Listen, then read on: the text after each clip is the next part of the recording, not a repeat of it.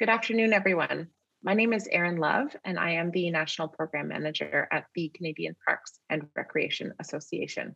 Joining me today on this webinar is my colleague MJ Akande. And as well, we're thrilled to introduce our three guest speakers here to present this webinar on engaging women during and after pregnancy in physical activity and recreational sport.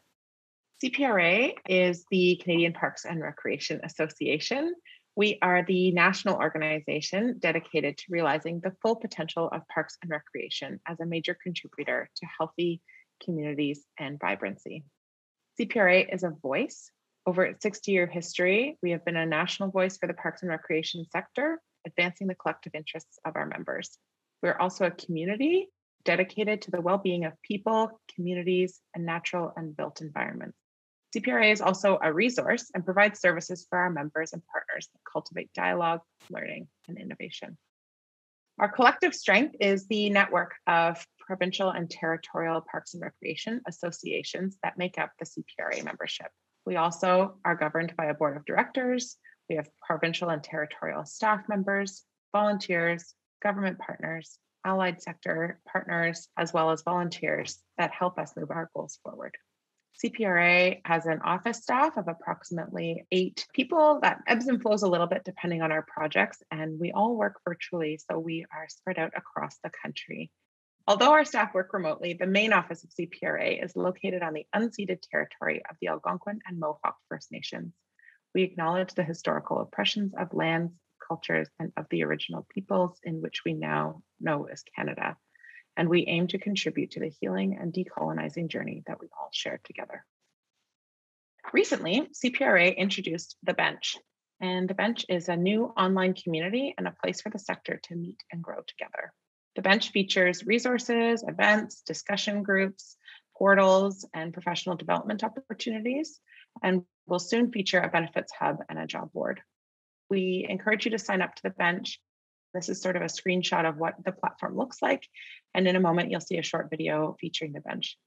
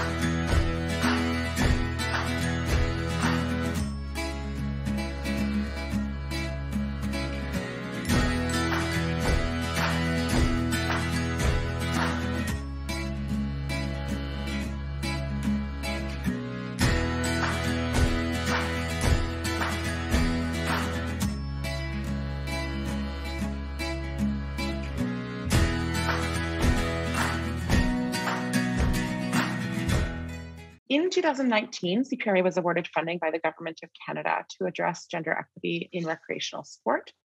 This is part of the Government of Canada's goal to increase participation and retention of women and girls and achieve gender equity in sport at every level. So there are 4 priority populations that our project looks at, including girls aged 9 to 15, new moms, post-natal women, women who are 55 and up, and women and girls and non-binary folks with intersecting identity factors. As part of this project, CPRA has delivered and designed toolkits, which we'll be starting to roll out this fall. So take a look on our website. We have a workshop series. We have webinars such as this one. There's some high five training if you're familiar with that program, as well as a community grants initiative. All of the information is on our website, but I'll just go into a little bit more detail about a few of these pieces. High Five Sport is a module that you may be familiar with. It's a 4-hour training opportunity that has moved online in light of COVID, looking at working with children ages 4 to 12.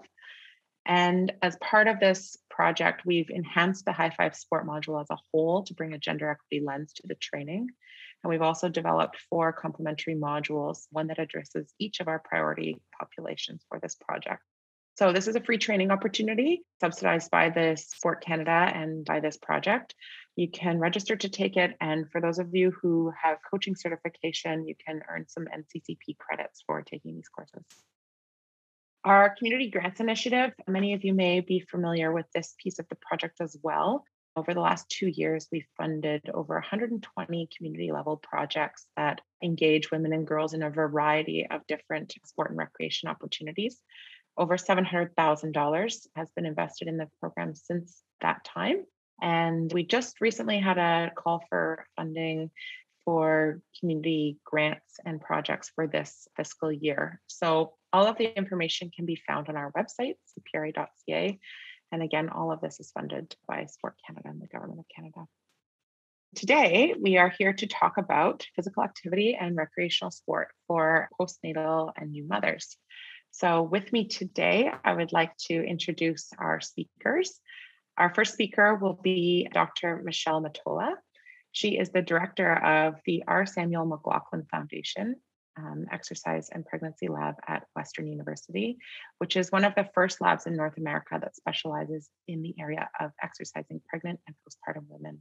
Michelle is an anatomist and exercise physiologist who for the past 20 years has conducted research on the efforts of maternal exercise on both the mother and the developing fetus. Welcome, Michelle. Thank you, Erin, for the great introduction. And I'd like to thank Krista and the CPRA for inviting me here today to talk about pregnancy and physical activity. The learning objectives today are basically to take an overview of pregnancy and the developmental origins of health and disease, affectionately called DOPAD, and the importance of the fetal environment. I'm also going to talk about the importance of physical activity during pregnancy and introduce you to the 2019 Canadian Guideline for Physical Activity throughout pregnancy, and also talk a bit about how to be active throughout the day. And I want to end with 2 new document tools that are available from the Canadian Society for Exercise Physiology website called Get Active for Pregnancy and the Healthcare Provider Consultation Form. So the fetal environment is important because the egg that formed you was created when your grandmother was pregnant with your mom. So that sounds interesting when you think about it, but really the mother or the first generation here is actually your grandmother who is pregnant with this fetus here, which is the second generation, and your mom, while the developing egg or ova in that fetus is actually you. So the interesting thing about this is that the fetal environment can influence 2, even 3 generations. And this is called epigenetics or fetal programming, and brings me to the point of the developmental origins of health and disease. Another name for this is called the Barker hypothesis. And this hypothesis talks about the adverse influences early in development, especially in utero, and results in permanent changes in physiology and metabolism, resulting in increased risk of disease in adulthood. And so this can be bad events, such as those events that lead to chronic disease risk, for example, gestational diabetes mellitus, or hypertension during pregnancy, or it could be good events, which could set the stage for a healthy lifestyle. There are several risk factors and common links to chronic disease. And to me, I think the main one here in the middle is physical inactivity. And physical inactivity has been linked to excessive gestational weight gain. It has been linked to obesity, and it has been linked to gestational diabetes mellitus. And the whole aspect of physical inactivity can lead to type 2 diabetes, cardiovascular disease, and metabolic syndrome later in life for both the mother and the baby. The Institute of Medicine suggested weight gain guidelines during pregnancy, and anything beyond these guidelines is considered excessive pregnancy weight gain. And these guidelines are based on pre-pregnancy body mass index, which is listed here, and their BMI categories are listed in the second to the left column here. What this suggests is total weight gain in pounds, and I've got in square brackets here what the kilograms would be for those of you that are into kilograms. And what you'll notice here, for example, is a normal weight individual should not gain beyond 35 pounds or 16 kilograms. And the 25 to 35 total weight range is for a normal weight individual. And also, the Institute of Medicine would suggest that the rates of weight gain for the second and third trimester for a normal weight individual should not go beyond 1 pound per week or 0.45 kilograms per week. You'll also notice that as the BMI category increases, the amount of weight that can be gained decreases. So, for example, an individual that is considered obese should not gain beyond 20 pounds or 9 kilograms. And these guideline figures here also assumes that weight in the first trimester should not go above 4 pounds or 2 kilograms. So again, these are guidelines for the healthcare provider for the amount of weight that should be gained during pregnancy. And anything beyond that would be considered excessive pregnancy weight gain. So that actually is a modifiable risk factor. If we infuse physical activity into our figure here, then we can modify and have adequate gestational weight gain. And with adequate gestational weight gain, we may be able to prevent obesity, gestational diabetes, and also prevent chronic disease risk later in life for both the mother and the downstream effects on the future child. We received a grant from the Canadian Institute of Health Research to put together a consensus panel of experts in the area of exercise and pregnancy, methodologists, and several stakeholders to review the literature and come up with guidelines for pregnancy and exercise. And we spent 3.5 years worth of work. And when we looked at the literature, we searched up to January 6, 2017. We screened almost 30,000 titles and abstracts, and we came up with 675 unique studies.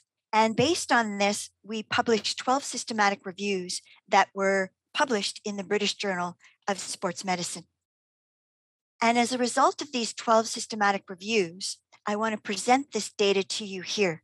Physical activity has been found to reduce the risk of gestational diabetes by 38%, gestational hypertension by 39%, preeclampsia by 41%, excessive gestational weight gain by 32%, depression by 67%, urinary incontinence during pregnancy by 51%, and during the postpartum period by 47%, macrosomia or big babies by 39%, and instrumental delivery by 24%. We also found that physical activity was not associated with miscarriage, stillbirth, neonatal death, birth defects, preterm labor, premature rupture of membranes, low birth weight, induction of labor, neonatal hypoglycemia or other birth complications. And we also found that it was not associated with changes in fetal heart rate or uteroplacental blood flow metrics. And so what this meant was that the evidence-based document that was published in the British Journal of Sports Medicine and titled the 2019 Canadian Guideline for Physical Activity Throughout Pregnancy is based on evidence. And I want to share with you excerpts from this document that was published in 2018. And the first thing I want to talk to you about is who should be physically active during pregnancy. And these guidelines are intended for women who do not have contraindications to being physically active. And listed here on the left are absolute contraindications. And those individuals with absolute contraindications may continue usual activities of daily living, but should not participate in more strenuous activity. And on the right here, those with relative contraindications should discuss the advantages and disadvantages of moderate to vigorous physical activity with their obstetric care provider. There are 6 recommendations within this document, and these are available at the Canadian Society for Exercise Physiology website. And the first one here is that all women without contraindication should be physically active throughout pregnancy. We also looked at specific subgroups: women who were previously inactive, those diagnosed with gestational diabetes, those categorized as overweight or obese with a pre-pregnancy body mass index of over 25. And we found that physical activity during the first trimester did not increase the odds of miscarriage or congenital anomalies. And we found that not engaging in physical activity from first trimester actually increased the odds of pregnancy complications. And so therefore, this first guideline here suggests that physical activity be encouraged throughout pregnancy. I've got recommendation 2 and 3 here together because I think they are related. So number 2 suggests that pregnant women should accumulate at least 150 minutes of moderate intensity physical activity each week to achieve a clinically meaningful health benefit and reduction in pregnancy complications. And number 3 suggests that physical activity should be accumulated over a minimum of 3 days per week. However, being active every day is encouraged. So basically, every minute counts. And I'll come back to that in a moment. So what we found was that even lower intensity physical activity also has benefits. And therefore, we encourage all women to be physically active, even if they can't meet these recommendations. We also found that the highest level of physical activity was about 7 metabolic equivalents, or METs, and that's about equal to jogging. But we found that the safety of chronic high-intensity physical activity was not known. High-intensity physical activity is recommended only in a monitored environment, but moderate intensity physical activity is what is recommended throughout pregnancy. What is moderate intensity physical activity? It is activity intense enough to increase heart rate so that a person can talk but not sing. It's very difficult to exercise and sing at the same time. And those examples are brisk walking, water aerobics, stationary cycling, resistance training, household chores such as gardening, and even washing windows. And the best ways to monitor intensity is also in our document. There are maternal heart rate ranges, and I'll talk about them in a moment. But there's also something called the talk test, which is where an individual can maintain a conversation during physical activity, so you know that that intensity is fine. If they are not able to carry on a conversation, then the intensity should be reduced. Also in this document, as I've mentioned, are the target heart rate ranges for pregnant women. You'll notice here maternal age less than 29 years and those individuals that are 30 and older. You'll notice intensity here, so light, moderate, and vigorous intensity for both age groups. And these are the target heart rate ranges. So for example, a woman who is 29 years of age that has been exercising would have a target heart rate range of 125 to 146 beats per minute. If she's never exercised before, she can start with the target heart rate range of 102 to 124. Now there's a little asterisk here, or this little C means that any individual that goes beyond that higher range should have medical advice. And moderate intensity physical activity here is equivalent to about 40 to 59% of heart rate reserve, and vigorous is about 60 to 80% of heart rate reserve. Recommendation number 4 is that pregnant women should incorporate a variety of aerobic and resistance training activities to achieve greater benefits. Even adding yoga or gentle stretching may also be beneficial. Recommendation number 5 is pelvic floor muscle training. For example, Kegel exercises may be performed on a daily basis to reduce those risks of urinary incontinence. However, proper instruction is important. And as I mentioned previously, pelvic floor muscle training is associated with a 50% reduction in prenatal and a 35% reduction in postnatal urinary incontinence. But proper technique is extremely important, and we suggest going to a pelvic floor physiotherapist. The last recommendation here is based on weak evidence regarding supine exercise. So, the recommendation here is that pregnant women who experience lightheadedness, nausea, or feel unwell when they exercise flat on their back should modify their exercise position to avoid the supine. And I've got some diagrams here that I'd like to share with you. So, this shows you a pregnant individual standing with the pregnant uterus with no impingement on the inferior vena cava. But then when she lies flat on her back and engages in supine exercise, the pregnant uterus may in fact impinge on the inferior vena cava and cause dizziness. Or the other thing that we're not clear on is it could also impinge on the abdominal aorta, which is the major blood supply to the fetus and the placenta. And so in the supine position, blood flow potentially may be restricted. So we err on the side of caution. There are other considerations in this document for implementation. For example, safety precautions. So avoid activities that involve physical contact or danger of falling or fetal trauma. And avoid, but not limited to, for example, horseback riding, downhill skiing, ice hockey, gymnastics, Olympic lifting, and these are common sense. Avoid non stationary cycling, as this may carry a higher risk of falling due to changes in body mechanics. Alternatives are activities with less risk of falling or physical contact. Another precaution is to avoid vigorous physical activity in excessive heat, especially high humidity, for example, hot yoga. And of course, warming up and cooling down before and after the activity is important. And it's also important to be very cautious of flexibility and range of motion because the ligaments may become more relaxed during pregnancy. Resistance training, the individual must adhere to the safety considerations.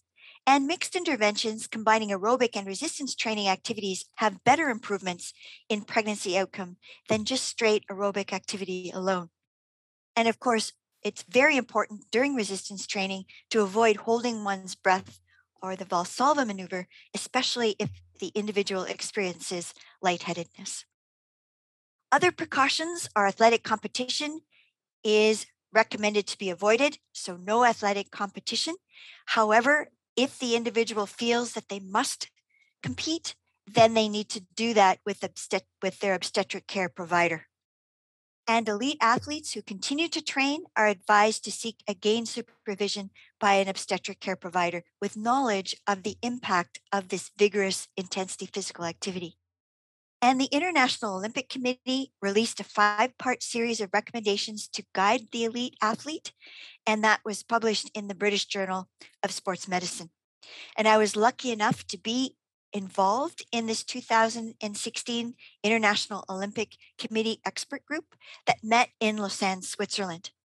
And basically, the bottom line of this was that there's a significant lack of high quality evidence specific to the pregnant elite athlete, and especially the impact of high intensity exercise and extreme doses of exercise during pregnancy on maternal and newborn outcomes. And so, again, with the high intensity, there is that precaution. There are other safety precautions for prenatal physical activity. Some of them we have talked about already. Avoid physical activity in excessive heat, especially with high humidity. Avoid activities that involve physical contact or danger of falling. Avoid scuba diving because the fetus is not protected from decompression sickness and gas embolism. Lowlander women, so those living below 2,500 meters, should avoid physical activity at higher altitudes above that. And those considering physical activity above those altitudes should seek supervision by an obstetric care provider with knowledge of the impact of high altitude on maternal and fetal outcomes. And again, those considering athletic competition should seek obstetric advice, and maintaining adequate nutrition and hydration. So drinking water before, during, and after physical activity is extremely important. And also knowing the reasons to stop physical activity and consult a qualified healthcare provider immediately if they occur. And these are those reasons. So for example, persistent excessive shortness of breath, severe chest pain, regular and painful uterine contractions, vaginal bleeding, persistent loss of fluid from the vagina that indicates perhaps rupture of membranes, or persistent dizziness or faintness. So all women that have this should stop activity and seek medical attention immediately. So how do we start being physically active during pregnancy? As I've mentioned previously, inactive women can start gradually at a lower intensity, and they can increase the duration and intensity as pregnancy progresses. More physical activity, so frequency, intensity, time, and volume, we found had greater health benefits. However, remember that that upper limit was not established.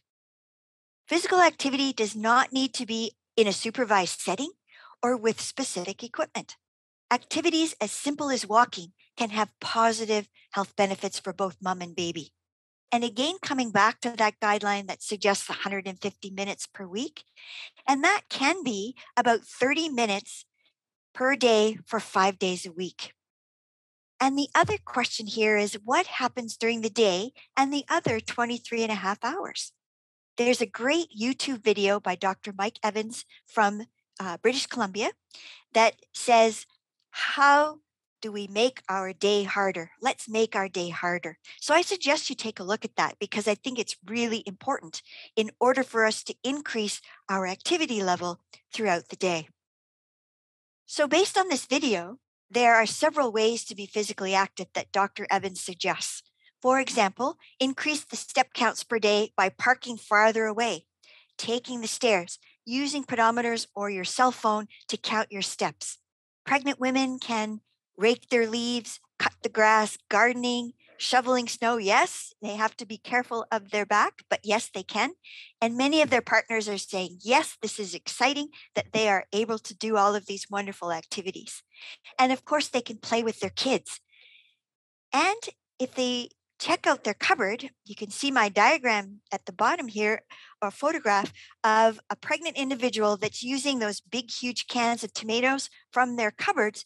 And they can use those cans of tomatoes for muscle conditioning activity while they're reading a book or while they're watching TV. Again, every minute counts. There are several resources, or these two new resources, that I want to share with you for the healthcare provider, the exercise professional, and the pregnant individual. And the Canadian Society of Exercise Physiology, their website, provides that 2019 Canadian guideline for physical activity throughout pregnancy. And I'd like to share with you these two tools, the Get Active questionnaire for pregnancy and the healthcare provider consultation form.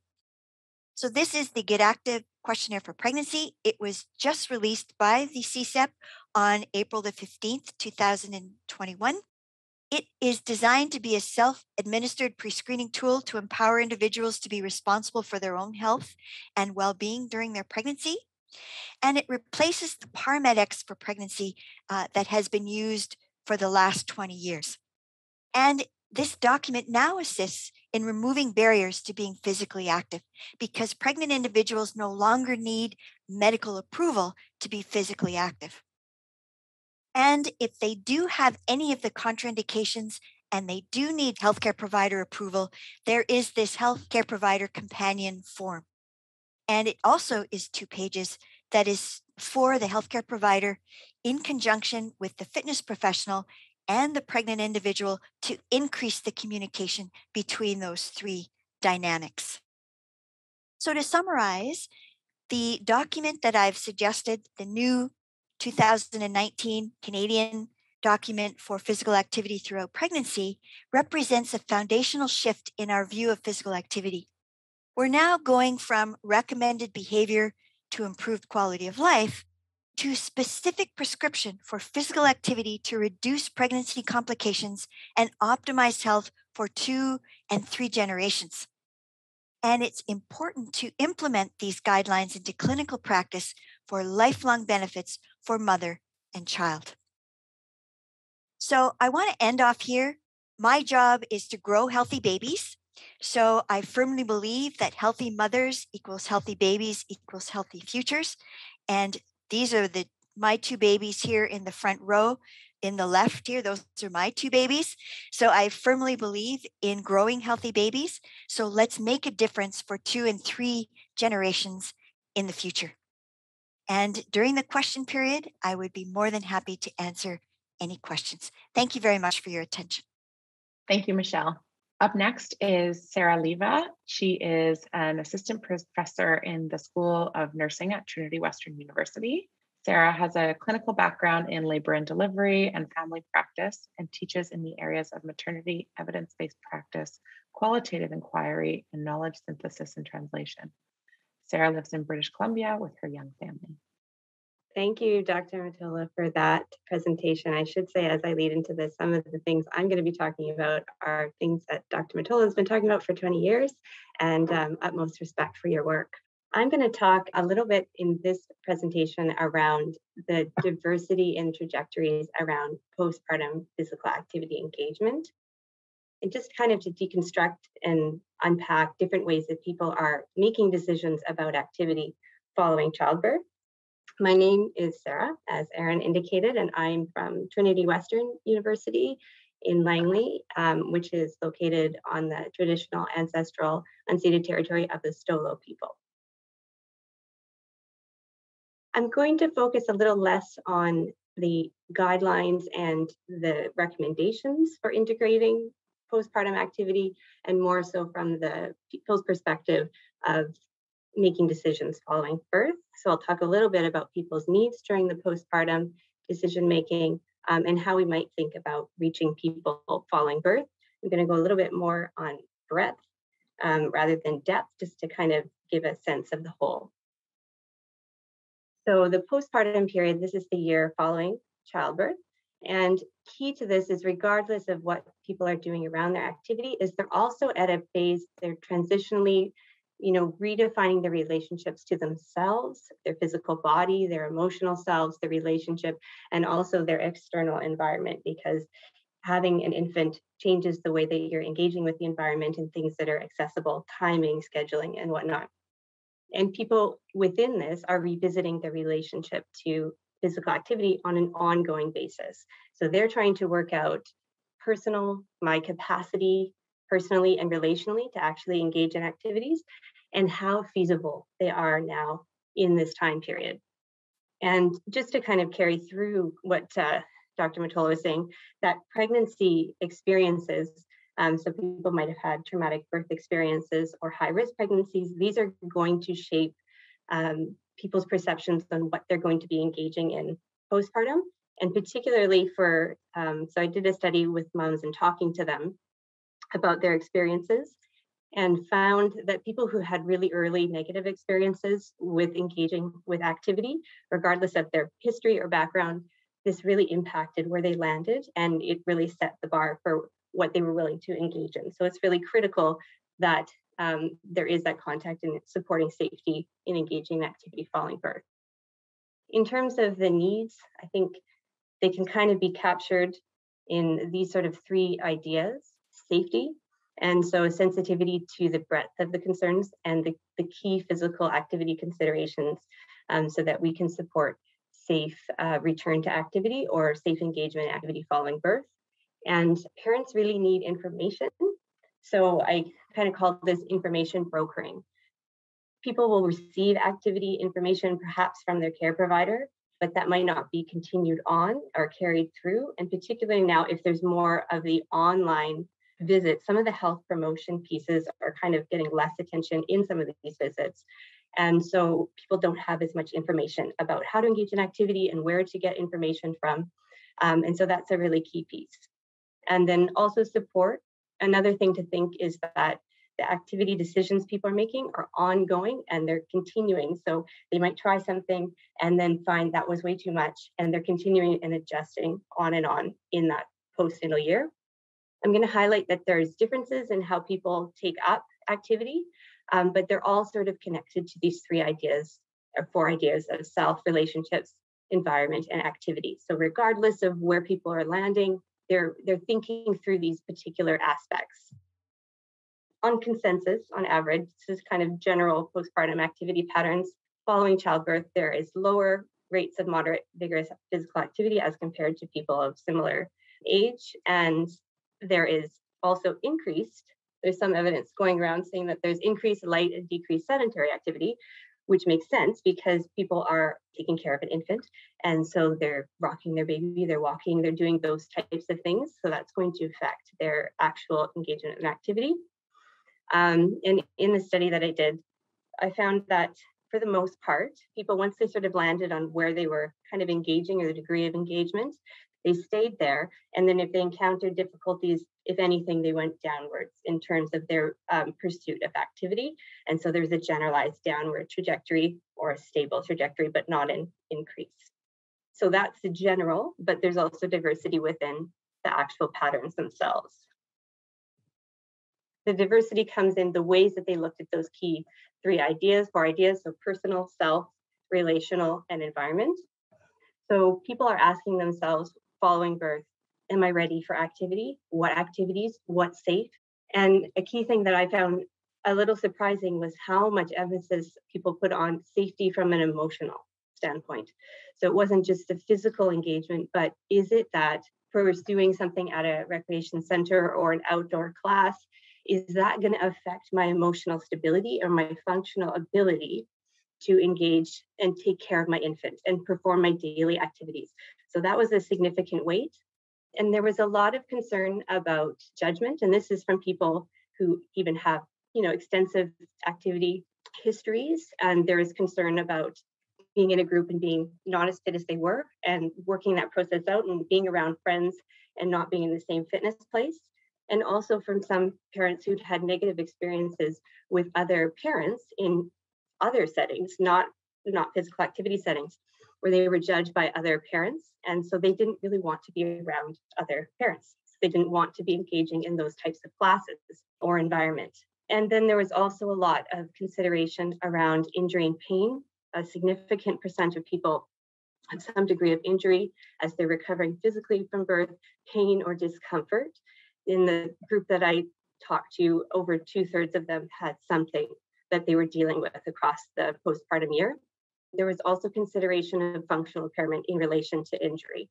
So for people who had a chronic condition or exacerbation of an injury, such as a back injury, they would consider whether or not I can actually engage in this, or is this going to exacerbate my injury? And again, come back to affecting my ability to take care of my baby. So these personal decision factors are key in considering people's thoughts on how accessible activity is to them, what types of activities they're going to do, and in what environments. Relationally, people considering if pursuing their activities are going to negatively affect their relationships or their infant. So they're considering whether, for example, if I go to an evening class or an evening activity, is that going to compromise my time with my partner? Or is it going to be complicated because of my infant feeding pattern? Is it going to work if I'm actually doing this activity? Or is it going to negatively affect my infant? Or is it also going to negatively affect my reliance on other people if I'm using them for childcare? One thing that kind of stood out was that people are asking, is activity the right place to be pooling scarce childcare resources? So even if there's something they really wanted to do, childcare was scarce. And so unless it was really important to them, they wouldn't necessarily pursue that in the context of activity. And so this is an example of somebody who loved music and she would prioritize that.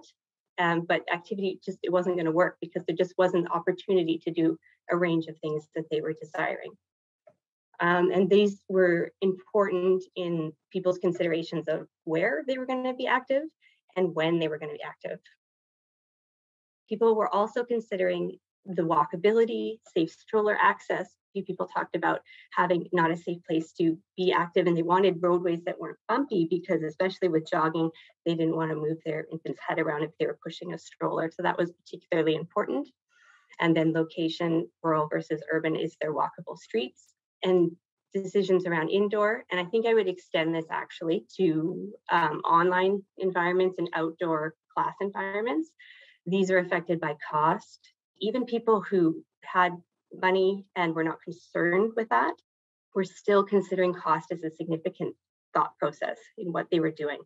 Program and payment flexibility and family level accommodations. So quite a few people had other siblings, like the infant had other siblings, and it was difficult for them to access the programs that they wanted to because the older siblings couldn't come, or there wasn't, so they had to do childcare for that sibling, even if they had an infant in the class with them. So those were important considerations. and as well as the ease and visibility of program and childcare information. I'll talk a little bit more about that, and then the childcare structure, if there is one. Now, I don't have any really good data on how much people are engaging in childcare within facilities, and I know there's been so many changes with what's accessible. So kind of speaking to the past on that, but it is important in considering childcare, like the number of time slots, how hard it is to access them, how on top of things you need to be able to actually get your child signed up, the cleanliness of the childcare facility itself. So these were all really important factors. And so in taking those three things together, what I found was that there were sort of three trajectories that people sort of landed. So they put these points together, like they looked at these personal, decisional, relational, environmental, and they kind of landed in different places. So there was one group of people, and I would say the distribution of the second one here, there was more people in this group, but of 30 people, there was at least 8 people on the first group and the third group. So the middle group was a little bit more populated, but there was definitely people on either side as well. So this first group kind of looked at everything, and they might have had less involvement with activity in their life. And they decided, looking at the challenges with planning and organizing, to have anything, even going for a hike or any of that, that was going to be it just wasn't worth it. There was going to be high personal risk. It was going to be emotionally stressful. It was going to be relationally stressful. It was going to be too hard to organize around feeding and to just organize in general. And that there were other preferable activities. So these people might wanted to engage in other things and put their energy and efforts towards that, because activity to them wasn't sort of central to like their identity, and they could live without it beyond these activities intrinsic to parenthood. So one of the things that was interesting was that regardless of whatever anyone's background was, everybody was doing activity to some degree, and everybody was walking, because that was. And so, of course, I live in BC, so I don't know if that changes things in terms of outdoor availability and that it was weather, but everybody was walking because it helped put their baby to sleep.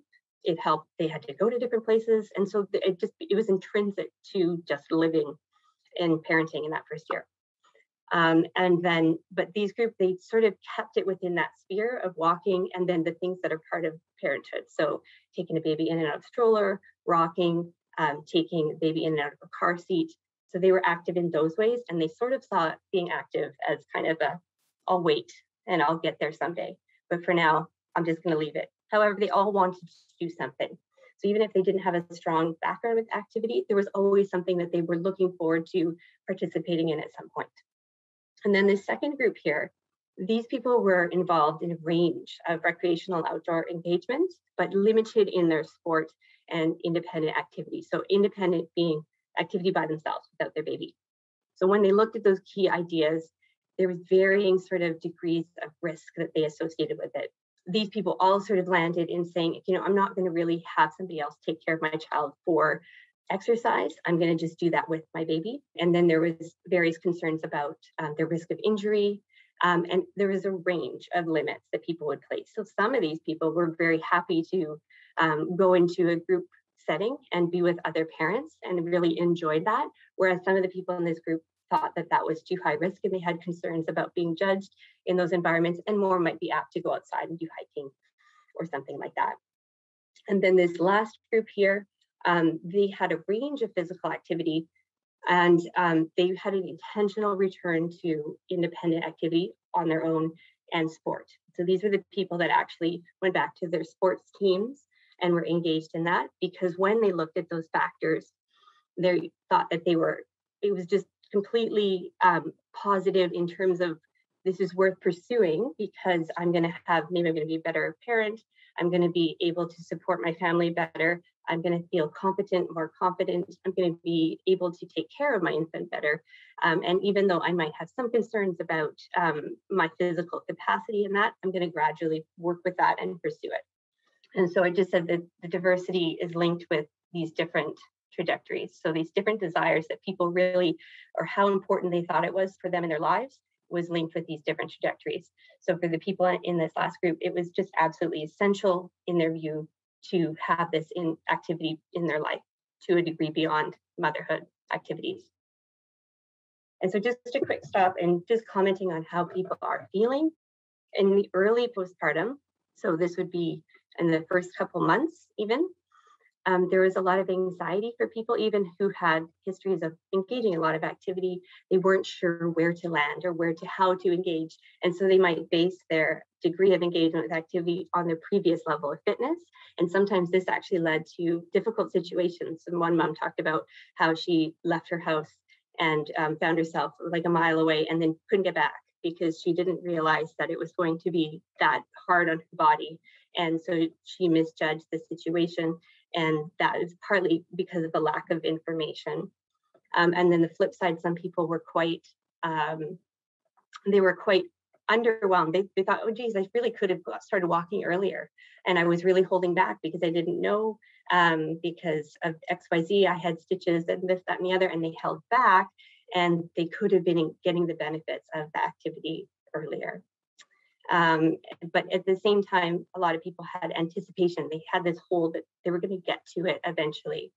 And then during the postpartum, as it was an ongoing process. So some people would feel successful as they're trying to go back to the activities that they wanted to.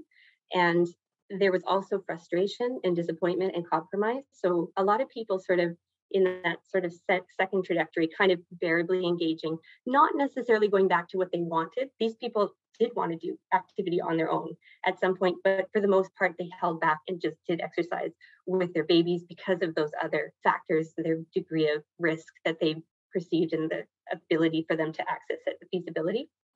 They were compromising and they were just holding out for the future that this would change, but they weren't entirely satisfied with what they were doing an infant mother swimming class, for example. They wanted to be doing things on their own and getting back to the things that they liked. And then there was some disappointment about this process of coming back. And for some people who had those negative experiences, there was incredible frustration. They felt like they were losing a part of themselves because for whatever reason, scheduling and that it was difficult for them to be active. And just to note too, that for the most part, so going to fitness center or doing a class or even just outdoor activity like going for a hike, going for a walk with another person, meeting somebody there, that for some people had varying degrees of how complicated that was to plan for.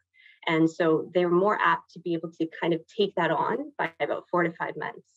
Everybody who wasn't sort of satisfied, they were kind of holding themselves okay with this because they thought they would get there someday. So taking that all together and just the challenges of targeting barriers to activity is that because there's diversity in how people are looking at activity, the barriers aren't universal.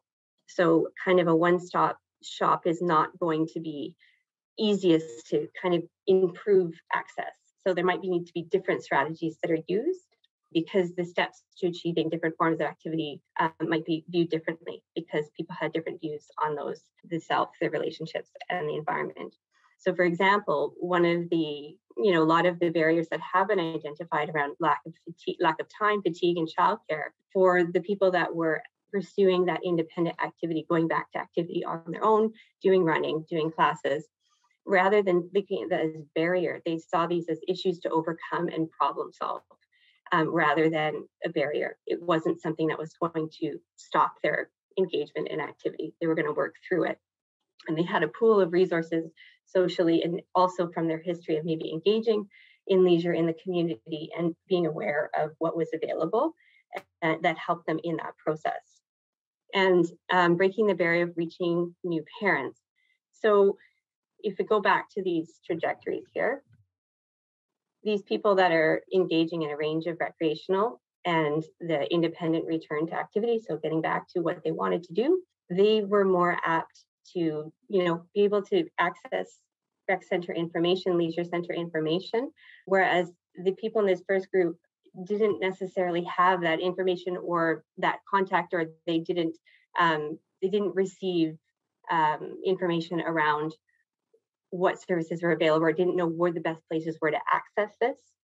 So they might not be getting, just because there is a really strong platform or website and that, they might not actually be using that or accessing that. And so just to close out here, taking to improving access that key sort of goals being around supporting informational access, equity, and inclusivity, and the availability of resources and support not necessarily are equal. So for these people who had that history of activity, they had either social network, and these were actual social people that they saw in their day-to-day lives that they could use to resource and problem solve and ask, and how do you get activity, and or they could use each other. One person would go for a run while one person watched their child and then switch. So they had a lot of that, and they found it really easy to navigate the programming information and find out where different trails were and that sort of thing. They found that that was easy based on sort of those resources that they had.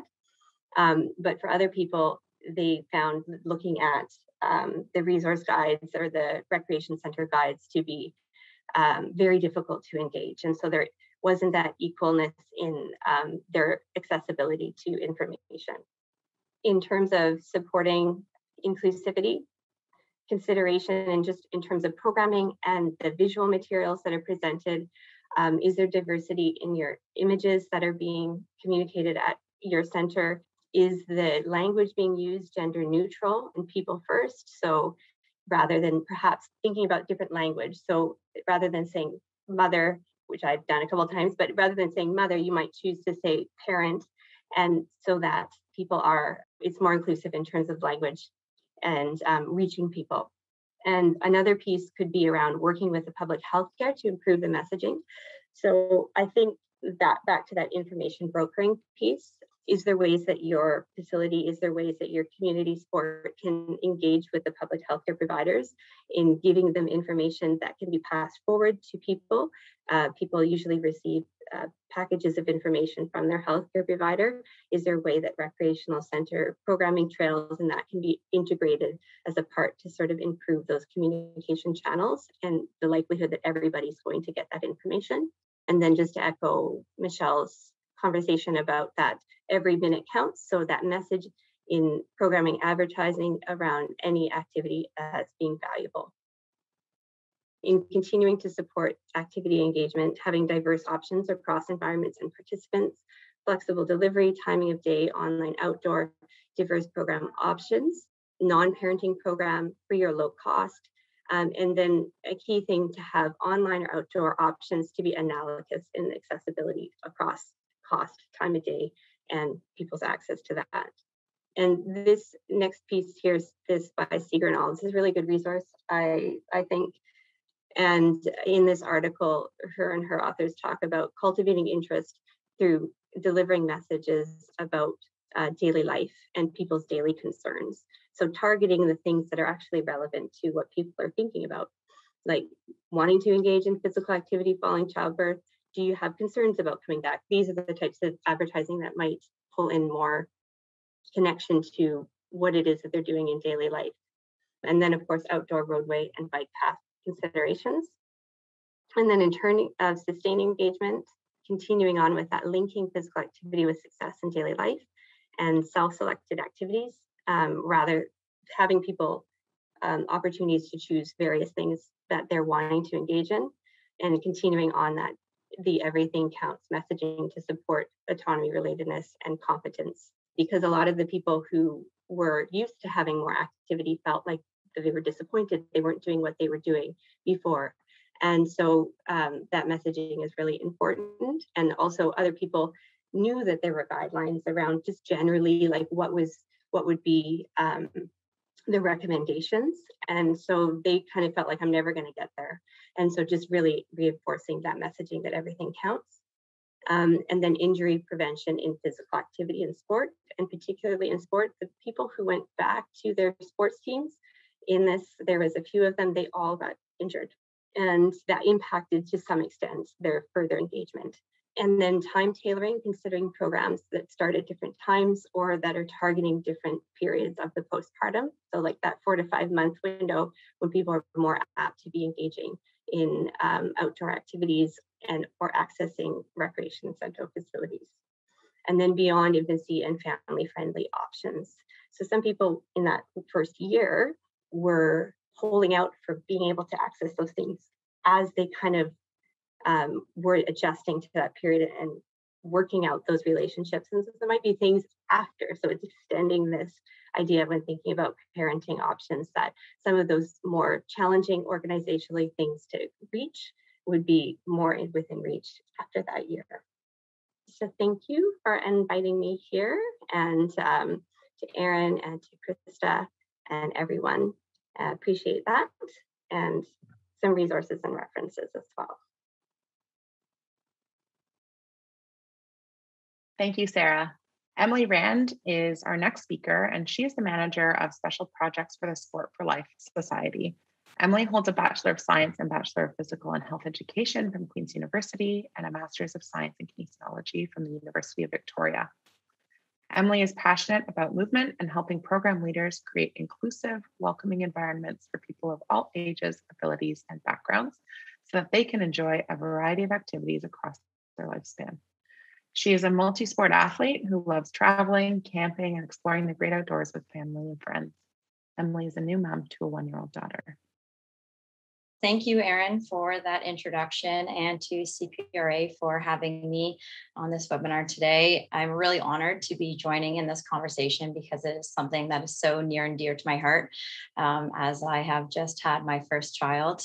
So I am here today to talk about my personal journey into motherhood and really the shifting identity and activities that I've experienced. From pregnancy to postpartum, and how that has affected my involvement in sport, physical activity, and recreation. And having had the opportunity to really reflect on my experience so far through the development of this presentation has made me so acutely aware of the shift in identity of who I was before becoming a mom and who I am now. And I think that my journey into motherhood, that term is really fitting because the basic definition of the word is traveling from one place to another. And that's exactly what I have experienced. And I must also preface this presentation by saying that this is my unique journey, and that while no two people share the same story of pregnancy, labor and delivery, early postpartum, and then the lifelong role of being a mom or parent, there are many similar challenges, changes, and wonderful moments that we all share. So my intention today is to share some of those with you in hopes that you are able to create or adjust any programs that you may currently be running or wanting to offer pre and postnatal women within sport, physical activity, and recreation settings. Before I go any further, I want to respectfully acknowledge that I am joining you today from Collingwood, Ontario, which is where I currently live with my daughter and my husband. And it's located on the traditional lands of the Anishinaabe, the Haudenosaunee, and the Huron-Wendat peoples. And I'm so honored to be a guest living on these beautiful territories with my family.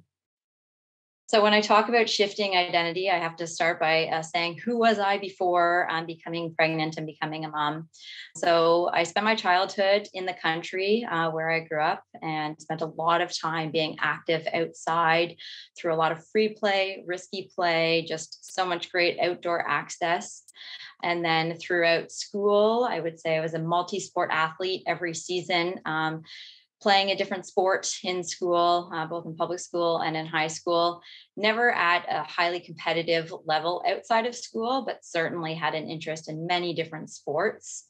And then as I got older, I was a camp instructor at a sport camp. So, kind of shifted from that participant to coach role, which I thoroughly enjoyed. And all of that upbringing really led me to want to study physical and health education at university. Upon finishing my degree in physical and health education, I had a great opportunity to become a pre and postnatal fitness specialist at a small fitness studio that was close to the university. And that was the first time that it really opened my eyes to what a unique part in or time in a woman's life it is when you're pregnant or postnatal, and just how many changes happen then, and such an important time to really think about the health of not only oneself, but of the baby as well. After working there for about a year, I also became very interested in completing my doula training. And so, for those of you who aren't familiar with the role of a doula, that's a non medical support, really emotional and comfort person who is there assisting a woman throughout labor and delivery. Again, not providing medical support, but really helping to provide the other supports that are crucial in such a big part. In that journey. And while I'm not a practicing doula now, I did have the opportunity to attend a few of my good friends' deliveries of their first children. And that was just so special. And yeah, again, just continue to open my eyes to this really important part in one's life. Over the past number of years, I've been working within the health and sports sector. And as Aaron introduced, I have been working at a national multi-sport organization called Sport for Life, which is a really great opportunity to work with a number of sport, recreation, health, education professionals, and helping them to create inclusive and welcoming programs that they're offering. And so, given all this, and then my general interest in, always wanting to have a family growing up, that was something that I wanted to do, and a love for children and babies. I thought I would be very prepared for pregnancy and having a baby with all of my kind of experience and knowledge in in those realms.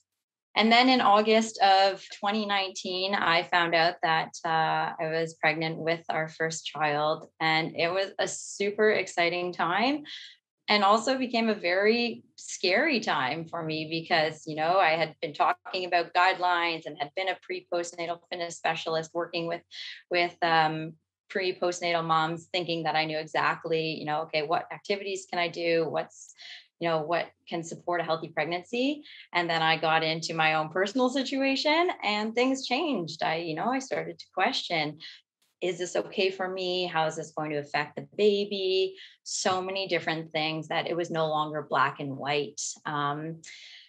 And so, what that pregnancy journey looked like for me in the first trimester, as many people do experience, very fatigued. My energy levels were very low, and I had come into pregnancy with a very good baseline, I would say, in terms of being active, meeting general physical activity guidelines.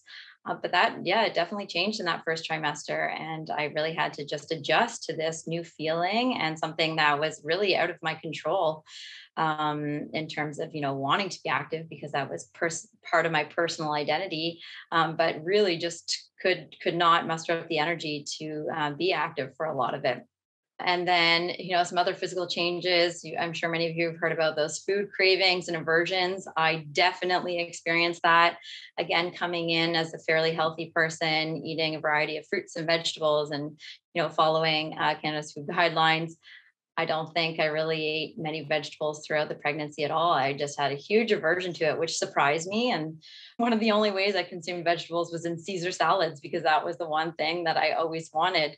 But again, it just changed, and I wasn't expecting that, but I had to go with it because it's just so wild how pregnancy, with all the changes going on, it can make you really crave and feel aversions to things. And then, of course, my body was changing. And again, in that first trimester, feeling, for lack of a better word, bloated, heavy.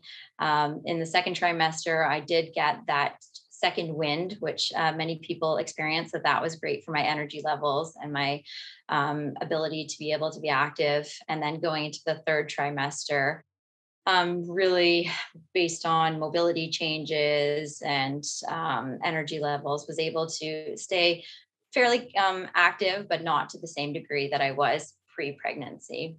There's also a lot of mental and emotional changes throughout pregnancy. Just, thinking about how life is about to change, and then all of the emotional hormonal changes that are happening. And that definitely affected how I was engaging in sport, physical activity, and recreation as well. the types of activities I was doing. So in the beginning, coming in pre-pregnancy, I was doing a lot of strength and conditioning training. And then that really shifted as I became pregnant, and just what I was interested in, what I felt my body and what my mind could support, that changed. And I, especially later on in pregnancy, started doing more like lighter, body friendly activities such as swimming and yoga and a lot of walking. So lots of changes throughout those 9-ish months. And so my daughter was born in May of 2020. And as I'm sure many of you can recall, the global pandemic started 2 months before that. So my last trimester was extremely stressful. And I'm going to go into that next. So making a birth plan in an unprecedented time. So as I said, the global pandemic started in about March of 2020. So I was just a couple of months shy of my due date. At the time, my husband and I were living in Victoria, BC, and both of our parents and all of our family were in Ontario. And as the world started to shut down, our parents were planning on coming out for the birth, but their flights got canceled. The restrictions were starting to come down. And so my general feeling at this time, I can't help but think of that emoji, right? Where it's the upside down face. Trying to smile because I wanted to stay positive going into this new chapter of life. But really, my whole world and our family's whole world was being flipped upside down, and trying to make a birth plan, all expectations going out the window in terms of what supports would be available.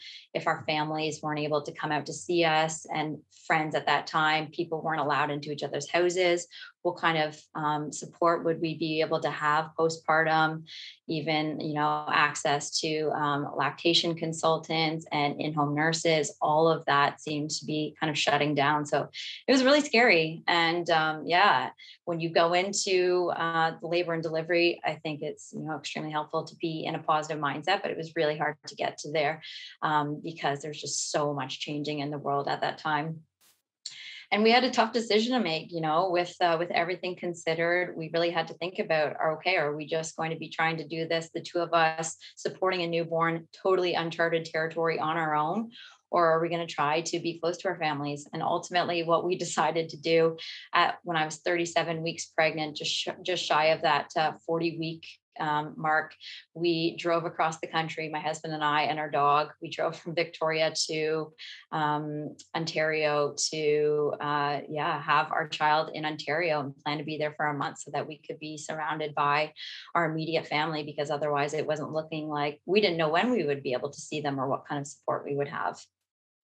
So I had to let go of a lot of expectations. And in those last couple of months, with so many competing priorities and stresses, activity was definitely not a priority for me. And I knew how important it was. Dr. Motola had talked about that in terms of the guidelines, and, every little bit helped, but with just so much changing, could only mentally, emotionally, physically focus on so much.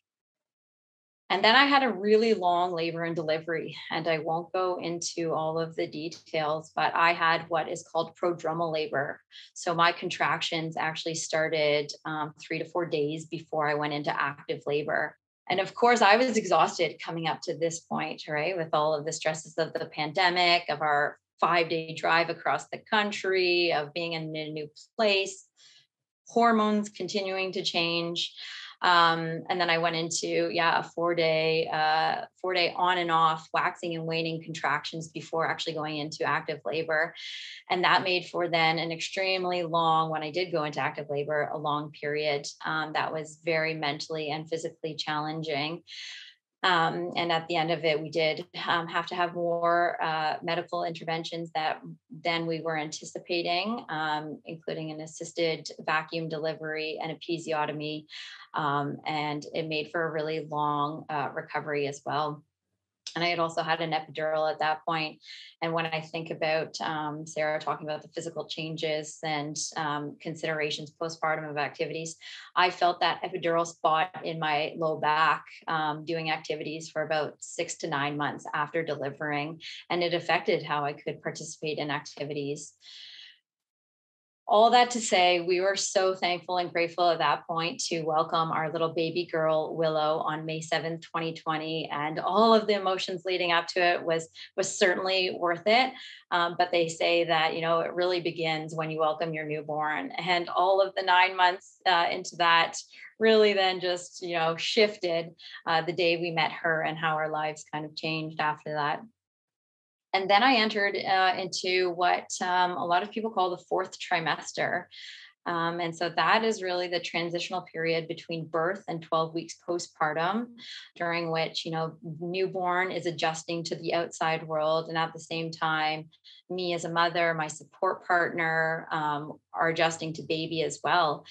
And it's just such a big transitional period. And it was interesting when I was looking up the term postpartum online just to see, what the basic definition is. I was really, really surprised to see that the WHO, World Health Organization, coins postpartum as one of the most important but neglected times in a person's life, because there are so many changes, but you get so much support during pregnancy and labor and delivery, and then all of a sudden your life completely shifts and you are on your own with a newborn, having to care for this little thing that is so reliant on you. Well, at the same time, I was trying to take care of myself, and particularly for my labor and delivery story, it was a long recovery for me. So that fourth trimester, the first 3 months after delivery, is such a crucial point, and so many changes happening then. So physically, I was exhausted. I did have that kind of, first couple of days are very exciting, getting to know this little one, and then the fatigue sets in. And I was uncomfortable again based on how my delivery went. There was lots of, my body feeling uncomfortable, and I was definitely proud of my body and what I had just gone through, and what I had welcomed into this world. But I was also unsure, what am I capable of doing now?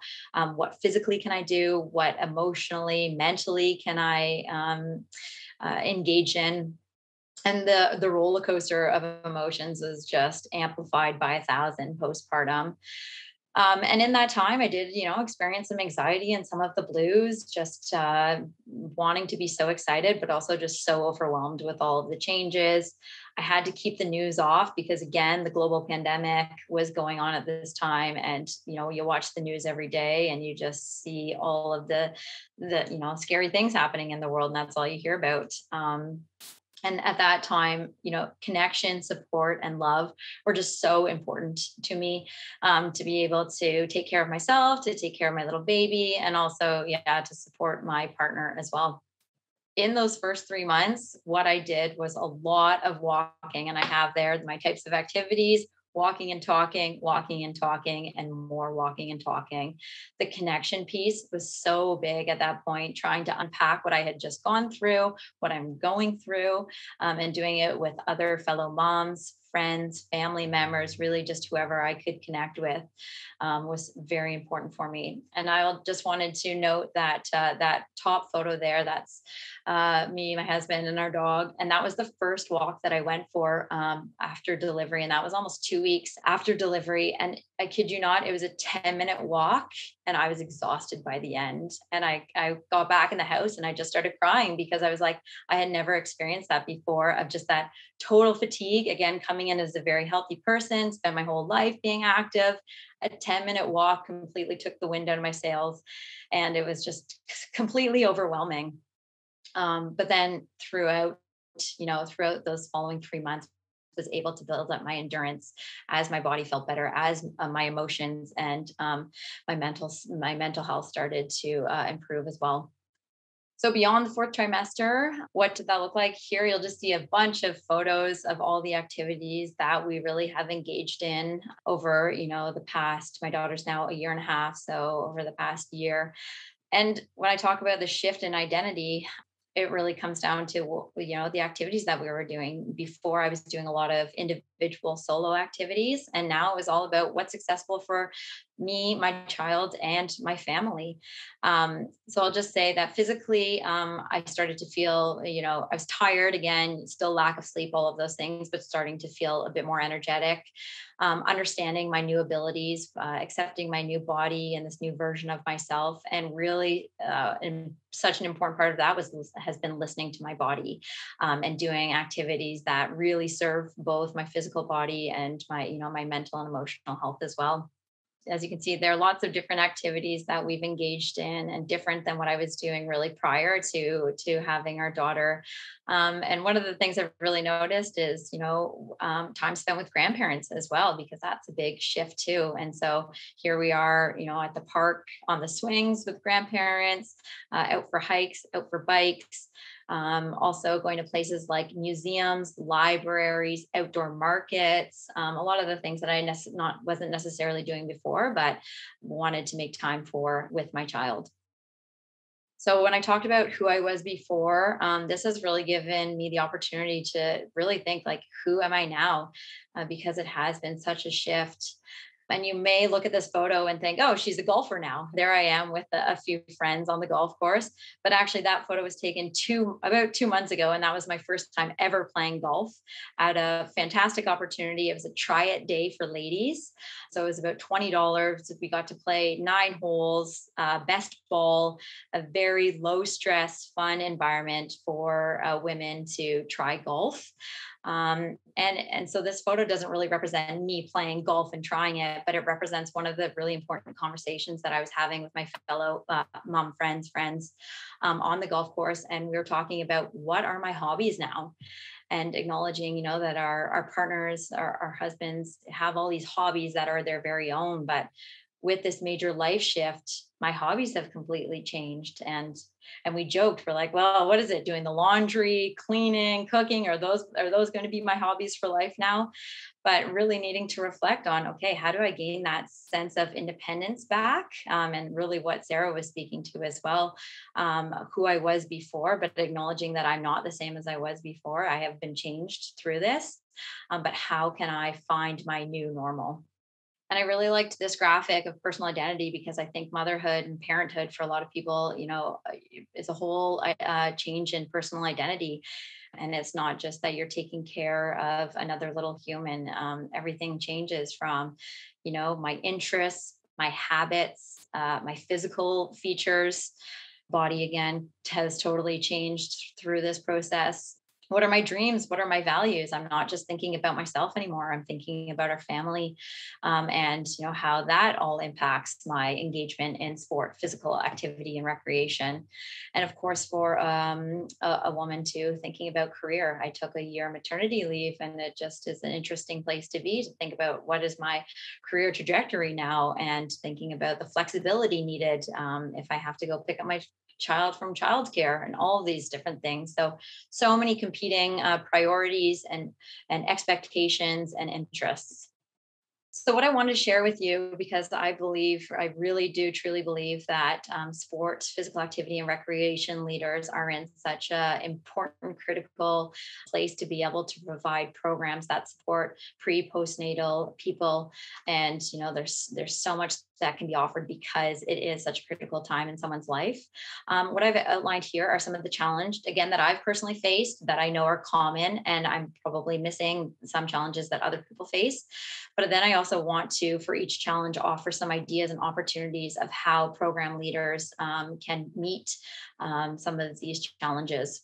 So one of the biggest ones being time and competing priorities. My time is no longer my time alone anymore. I'm constantly thinking about my daughter and my family and all of the things we have on the go. So some ideas to support that for programs is offering shorter program durations. Previous to having my daughter, I was doing classes, recreation fitness classes that were typically an hour in length. And when you factor in travel time to from, it's a lot. And so even 30 to 45 minutes, making it shorter, but still really making the use of that time is one idea. Also offering flexible drop-in programs that are non-committal. I have a story of when my daughter was about 7 months, we did swimming lessons. We were actually able to get into them last winter. And it was her second swimming lesson, and she was having her nap right before the lesson, and I was preparing food, and I cut my finger fairly severely, and I needed to get stitches, but I was at home alone with my daughter, and we couldn't go to the program because there was, we just can't, and things changed, and I couldn't go with her the following week either, because I still couldn't be in water with the stitches that I had. So I wasn't able to attend, out of the 8-week program, a couple of those, but having the flexibility and, the option to either drop in or to come as needed is a really great idea. Also involving child and family within programs and offering childcare, which I know Sarah spoke to as well. That's really important. If able to do a program, and then there's childcare right there as well, so your child is being taken care of while parents can focus on their activity. Shifting identity as the next challenge, which has been the big theme here. And some ideas that I've come up with are try it opportunities. For example, that golf one was really great. So, of course, that one was still fairly time intensive. But try it opportunities for me to figure out, okay, now what can work, what physically will feel good for me, what will support my mental and emotional health as well, and also multi-sport or multi-activity try it program. So, if we thinking about, say, an 8-week program once a week, and each week you try something new, and that's maybe a new way to get people to find something that they really connect with. Intergenerational programs, I really like this idea because I think of now just different ways in which I interact with my parents, and Willow is interacting with her grandparents, and how it's getting them active too, right? Going out for walks and playing at the park and doing a number of these different things. So is there an opportunity to create intergenerational programs, and also programs for partners? And I think about just the identity shift that my husband has had becoming a father, and I've heard of dad groups and whatnot, or support partner groups, because it's big changes, and I don't think we always acknowledge all the shifts that they might be experiencing as well. Isolation, that's definitely huge, especially in those early few months when partner might be back to work, or if you're home alone, or whatever that might be with baby. And just how important the social component is to be able to reach out through mom partner groups.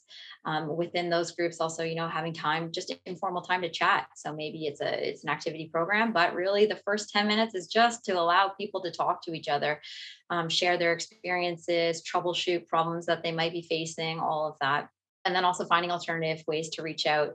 We know that with COVID and the pandemic, it's harder to do things in person. So what are some virtual opportunities? And again, looking at the different environments too, that those programs can be offered. I think we all know the benefits of being outdoors, and just that effect that nature has. And as Sarah had said, going for a walk with baby, that's also really soothing it can be really soothing for baby as well. So thinking about the environments that programs are offered in. Of course, the challenge of all the mental and physical changes. So I think it's really important when running programs to have certified pre-postnatal specialists who understand these changes. And as Michelle was talking about, understanding the guidelines, and also, some of the contraindications, all of those pieces is really important. Also thinking about the intensity of programs, and this has already been talked about in terms of, shifting from maybe more intense programs to more moderate, lighter, something that's going to, meet the needs of those physical and mental changes. And again, with just such a big life change, and a lot of the time questioning, am I doing this right? Am I supporting my child in the best way possible? Offering a lot of affirmations, encouragement, and support, that I think is such a big part in creating those programs and having that brought into them. In terms of accessibility, I didn't realize how inaccessible and challenging sidewalks could be until I started pushing a stroller. And that's just one area, right? But if we're thinking about programs and inviting, women or people who are bringing their children and pushing strollers, is it stroller accessible? Also, is it accessible for breastfeeding if that is what the parent is choosing to do? Is there a comfortable place to be able to breastfeed baby if needed? And also bathrooms. I think that's the accessibility of bathrooms is important. So during pregnancy, when there can be a lot of pressure on the bladder, and a lot of women have to go to the bathroom more frequently, is there a bathroom that can be easily accessed? And also postpartum as well, with incontinence being a big issue for some people as well. And then also for diaper changes, of course. So if, baby has a big diaper change, and do I have a place to be able to do that at that program? And then finally, finances. Again, such a life shift. And then not only thinking about, okay, how am I supporting myself through a life, but also baby now and in the future, or child now in the future, and so much more to consider. So I think, looking at fee structure and low cost program options are really important to just be able to support mom and parents in being able to access programs. And this is the last piece of advice I can leave you with. At the end of the day, if you are developing adjusting programs, please involve people with lived experience in the development of the programs, having the input. Again, this is only my one person's unique journey through pregnancy and postpartum. But it's, I think, really important when running programs and developing, just to have some input on what needs to be considered. And I love the saying, nothing for me without me. So I hope that provides a bit of food for thought as you go on your program development and deliveries. So thank you so much for following and supporting our journey. Again, thank you to the CPRA for inviting me to share this really personal journey. And if you have any questions, feel free to ask them now. Thank you.